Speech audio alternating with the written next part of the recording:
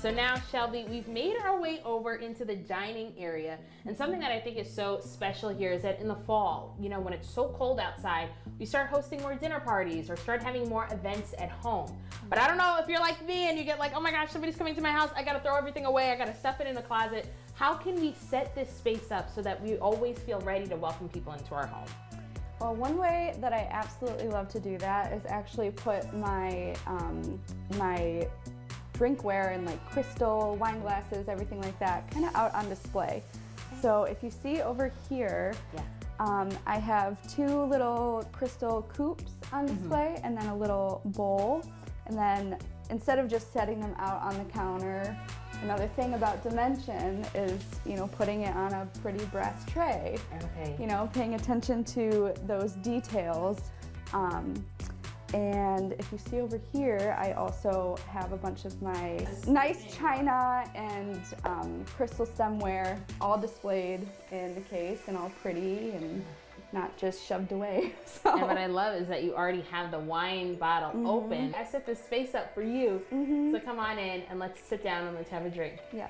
I love that. Absolutely. Now, I have to say, the pine cones made a return They did. to the dining room. Now, tell me what we have here. I love this little piece of detail. So, I found these at an antique store. I do a lot of antique shopping. Okay. But they're just pine cone salt and pepper shakers. So, I have a lot of different, you know, seasonal themed details like that that just makes it even more fun to decorate a table or just have a dinner party. That's awesome. And then you have that also sitting around this beautiful centerpiece too. Yep.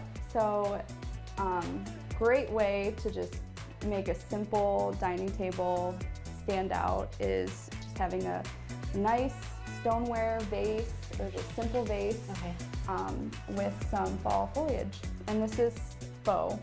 It's not real, but I got it from Michael's. That's a great place to get faux stems for any season, but they have a lot of really nice fall ones right now.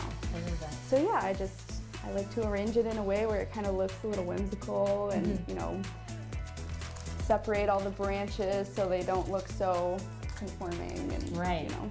And I love that you're still following that color pattern that you said, those colors that you see outside. We're seeing those reds, we're seeing those greens, those oranges, that rustic. That's why I loved this one. Yeah, I love that, and you brought that right here inside. And it's crazy, you got this from Michael's. So you can get some of these pieces, like you said, from antique stores, from places like Michael's and whatnot, and you bring them all inside.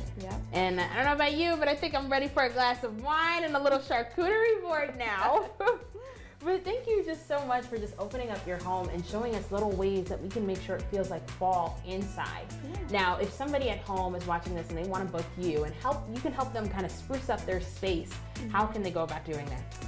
Well, they can head over to my Instagram, that's at Abbott Home Design. They can either shoot me a message on there or I have a link in my bio that takes them to my link tree, and there's a way to get in touch with me on there as well, more formally on there. I love that. Oh, well, thank you so much. Thank you.